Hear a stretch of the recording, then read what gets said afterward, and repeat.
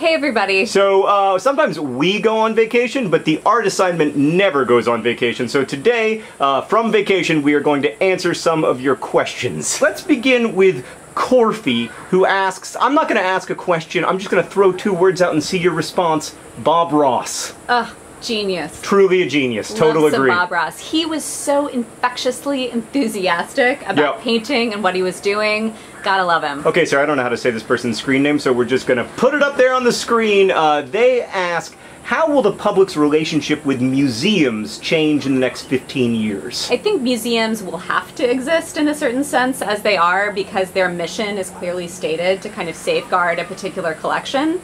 And I don't think there's anything quite the same as being in the same room with the art. There are some things that you really have to be there to experience. And so I think that's what will keep museums relevant, I hope. Okay, Sarah, Triple T Manatee asks, what's one of the earliest works of art you can remember that inspired you? So growing up in Birmingham, Alabama, there was this one artist, Lonnie Holley, who went by the Sandman, who I've actually talked about in a previous video, but his work was really moving for me. I think at first I thought, what's this bunch of junk? Because he uses a lot of found materials, but I was really fascinated by him as a character and intrigued by him, and that really stuck with me. Growing up, there was a show at the Orlando Museum of Art about Andy Warhol's relationship with Disney World, and they had like 4 or 5 of Warhol's Mickey Mouse paintings. Yeah, those are like some of his very worst work. Well, first off, you've hurt my feelings.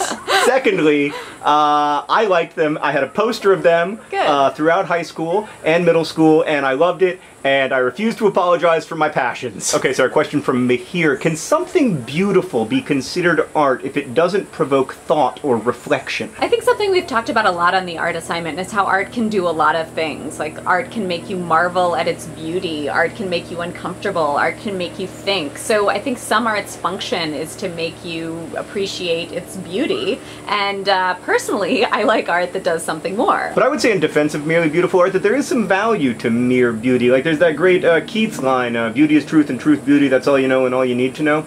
I don't know if that's true, but I like it.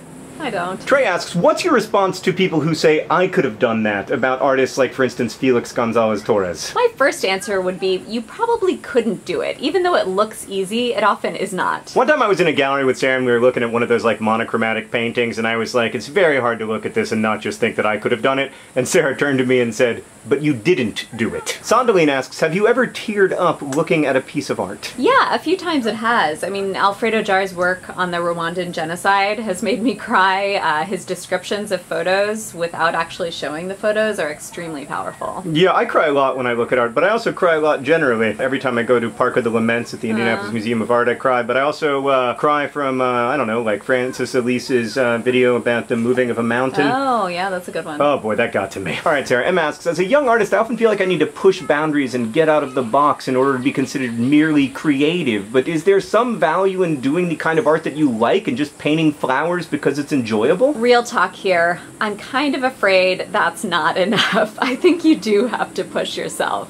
If you sort of go through a lot of different styles and try a lot of different things and then land on painting flowers, I think that that's fine, and there can be a good and interesting way of painting flowers. But to really make good art, I think you do have to push yourself, you have to ask yourself questions, and I think that's just the way it is. Laura asks, do you think craftsmanship still plays a role in contemporary art, and what is the difference between kind of arts and crafts? I don't really think there's a line between art and craft. I think the definition of art has expanded to include what used to be called craft. Intensified asks one of the most interesting questions of this historical moment. A lot of good art seems to be made by people who are not good people. To what extent can we separate the art from the artist? I think it's tough. I think there are a lot of artists who are not great people, and in the past you may have just not known very much about them, so more could be forgiven. Yeah, exactly. I think that like we live in a world of creators, and we know the creators, and so we can't fully separate creators from creation the way that we used to be able to. And I'm not sure that's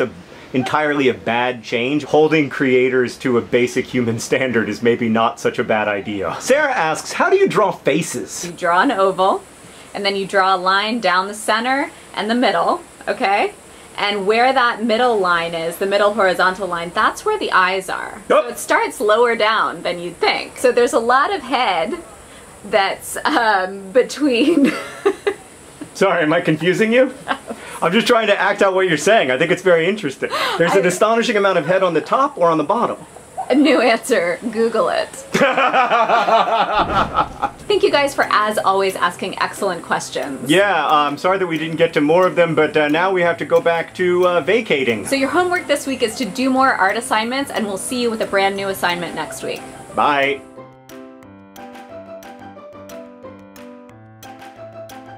Laura asks, do you think craftsmanship... Bird, you are too loud! Bird? Bird! Go away! I will shoot you, Bird. There you go. I scared him.